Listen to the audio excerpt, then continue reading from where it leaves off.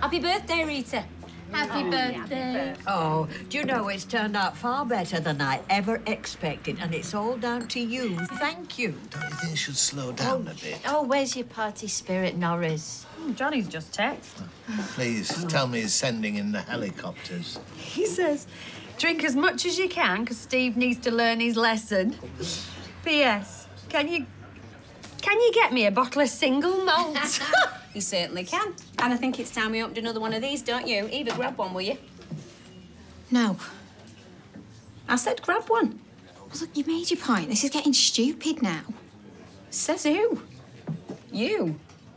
You're the most stupid person I know. I'm surprised Aiden's not bored already. At least your sister's intelligent. I mean, she's a slag, but she's intelligent.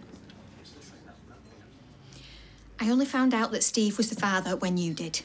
Leanne didn't tell me, so I'm feeling pretty betrayed too. Well, maybe she didn't tell you because she knows you can't keep your stupid gob shut. To think I felt sorry for you. I don't need your pity, Tar. And I don't think you can comment on me and Aiden, actually, considering what your husband's done. All right, that's it. Get out. You're fired. You can't fire me. I thought you owned this place till you just told us otherwise, so actually, Steve's my boss, thank you. I'm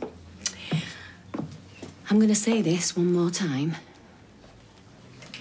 Get out.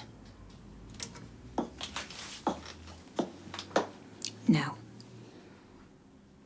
All right.